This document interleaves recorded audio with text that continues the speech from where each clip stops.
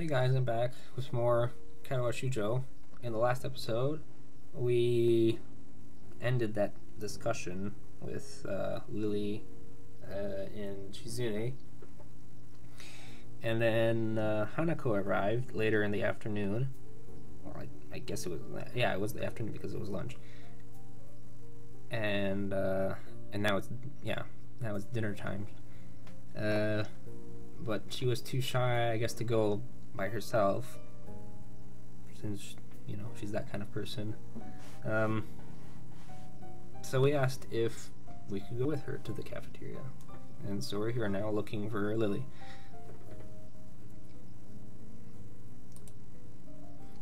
She gives a small smile as she says it, evidently appreciating the fact that Lily goes out of her way to help her. It's pretty cute, really. There isn't any need to say more, both of us content that the discussions reached an end. As we ascend the stairs back to the lobby, we are met by a group of students heading downstairs like a school of fish moving from one feeding area to another. They seem to be keeping mostly to themselves, but before I can notice they're doing so, Hanako has moved around behind me. Hey, are you alright? Did it just keep going? The students pass us without as much as a second glance, and Hanako takes up position to my side again as we enter the building, her momentary reprieve from her anxiety all but snatched away. Even as we climb towards the third floor, she doesn't seem to relax. It isn't as if I've ever known a shy person before, or even shy girls, but Hanako seems to be pretty far beyond that, what I'd call normal in her fear of other people. If it weren't for Lily acting as a mediator, I doubt Hanako would have been able to walk beside me like this. She seems to completely shut down in the presence of others. The rest of the walk up to Lily's classroom continues in strained silence while I rue her inability to socialize at all. After we make our way up the stairs, the noise coming from Lily's classroom is audible from halfway down the hallway. I wasn't expecting such a din at all. Well, I guess we found her. This wasn't hard. Did Hanako come here first, then come to me for backup, I wonder? Well, if that's true, then at least she's starting to trust me a little. That can only be a good thing.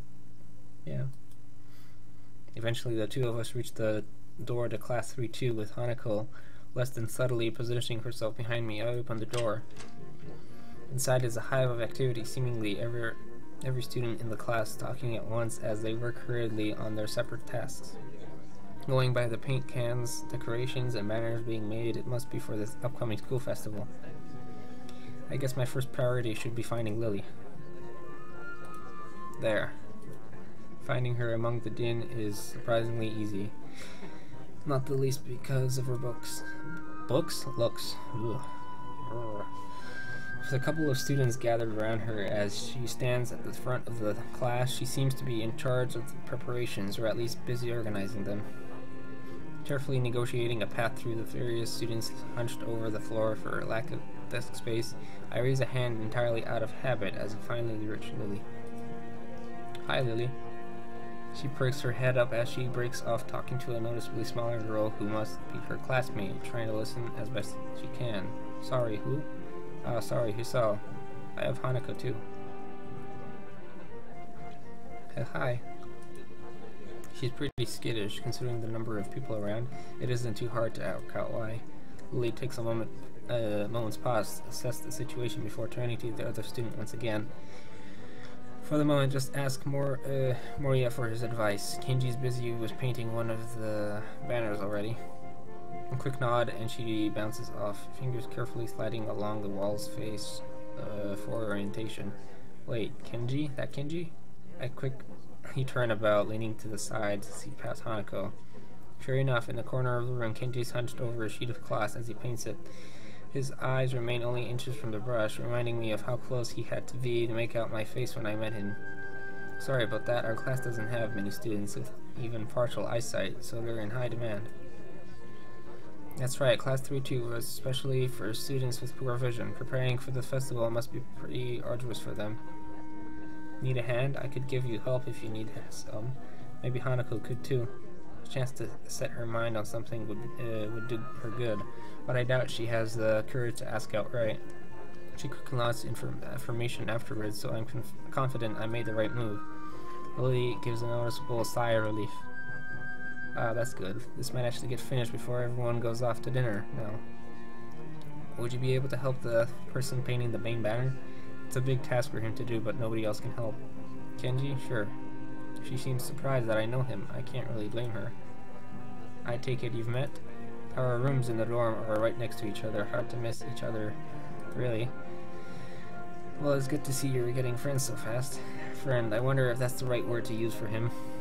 Hanako's silence during the proceedings reminds me of the reason I put her up to helping in the first place. We'll go help him then. He knows what needs doing, right? That's right. Just ask if you have any problems.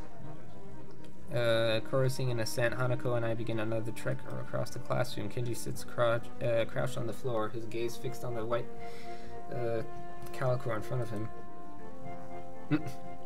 Hey, Kenji. No answer. He continues dragging his paint stroke brush along the large half-painted kanji that's sketched on the sheet in pencil. Kenji? Huh? What? Who is it? If this is the way he treats class members, it's no small wonder he's working on this alone. It's me, Hisao. But skip the text, the thing. What can I? No, I can't do it like that. It's me, Hisao from the. Hello? There we go. Right. I know that man. What are you doing here, though? His dismissive attitude annoys me. He must be the type to really get focused on his work, hating to be disturbed by anyone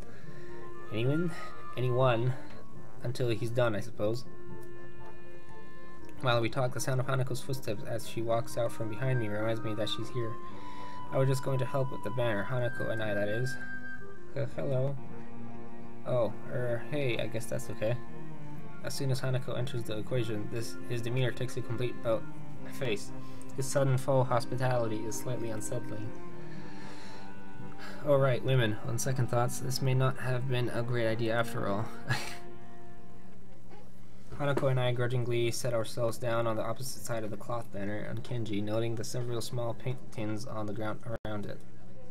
Class 3-2, noodle stall. You guys selling noodles at the festival on Sunday? Yeah, some stalls outside, or something. Or something? His non-committal nature sparks a fair amount of suspicion on my behalf. The task at hand comes first, though. So how do you want to split this? We do borders while you do the text, or do you want to switch and do the borders? Text is mine, you do borders. He has surprisingly strong feelings on the topic. As I reach over to grab a brush, I notice Hanako's already debating between colors to use. By the time I've put a brush to claw, she's already started on a delicate pattern. Looks like my idea of taking her mind off everyone around her worked. With a dark blue stroke, the three of us silently get to work. Not before Kenji takes advantage of Hanako's working to lean towards me and whisper conspiratorial though. Okay man, why are you here? Hanako just wanted help to find Lily, that's all. He apparently disapproves my motivations. I get it. It looks like I misjudged you. You're infiltrating them, aren't you? Going deep undercover? I should have guessed. Letting the truth slip by him would probably be better than outright lying or annoying him in any case. Is that why you're here? Obviously, it sucks, but there is no better way to get intel than going in yourself. We gotta stick together, man. This is a harsh school, a harsh world. Yes, very harsh. He misses my true meaning as he leans back, satisfied. I'm sympathetic to his cause. I'd better get down to work. Finished. Looks like I am too. Good job. The two of us connect up the lines of our patterns, mine being as close a copy as I could manage to hers. With a grunt, I lever myself up from the floor and look around. Aside from Hanako and myself, there's only Kenji left finishing off a sign, as well as Lily and a couple of students talking among themselves in the classroom. Looking at my watch, it's no surprise it's getting pretty late. Need a hand? I offer a hand to Hanako, which she uses to get herself up. As she does, I can't help but glance at her wrists. If her scars extend even to there, just how much of her body was burned? I feel a pang of guilt about it, however, as she quickly covers her wrist with her other hand. Looks good, doesn't it? She looks surprised for a moment before noticing that I made the banner. It does, I guess. Her smile shows that she feels a slight sense of pride in the result, just as I do. With the floor significantly neater for the decorations being placed on desks and shelves, it's much easier to get to Lily as we cross the room.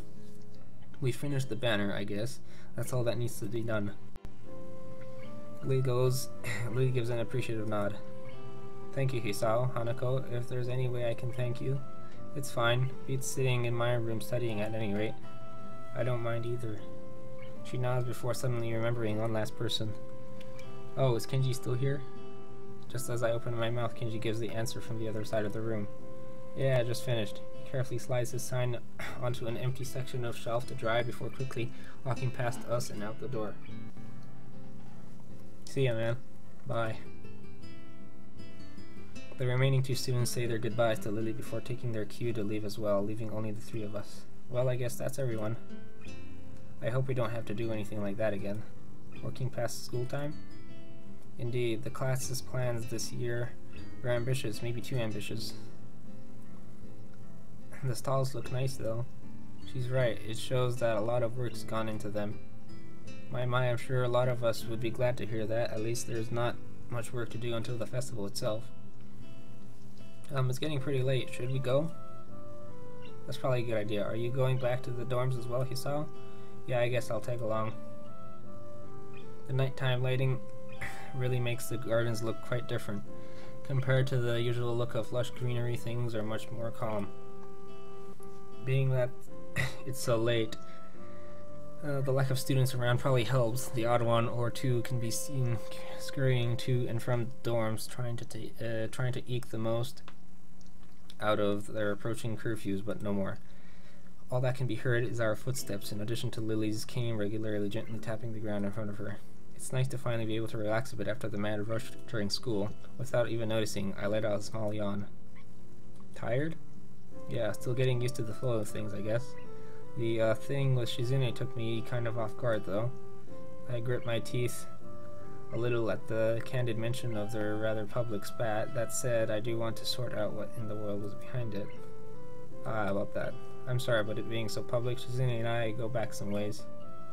Her voice seems slightly irritated as she remembers Shizune, obviously unwilling to discuss it any further. I glance to Hanako for her views on this, but her expression is unsurprisingly evasive and difficult to read. Either way, I guess her apologizing for it is something, even if my curiosity goes unanswered. I'll be glad once the festival is over in any case. Her change of topics welcome, clearing the thickening air quickly. I can imagine. My old school's festivals were a lot more low-key than this. Yamaku stresses the idea of a school community, so the staff like to make our festivals and such special occasions, and yet the students are the ones who do the work. What an unfair world.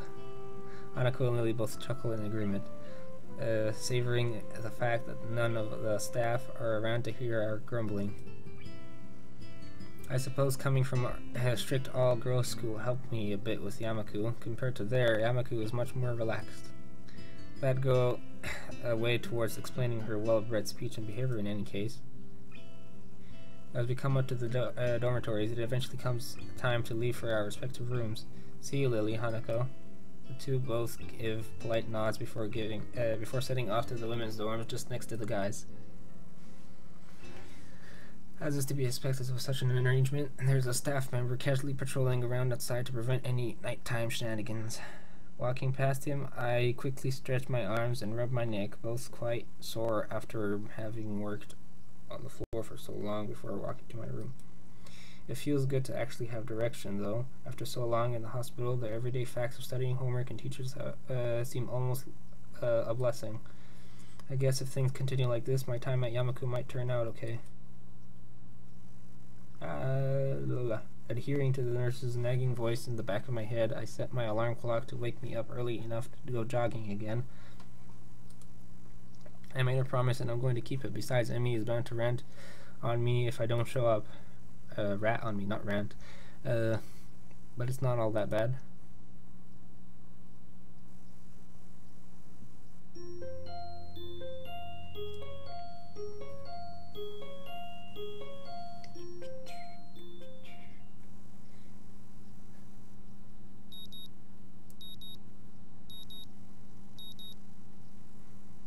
Okay, guys. I'll see you guys next time for more Katawa Shoujo.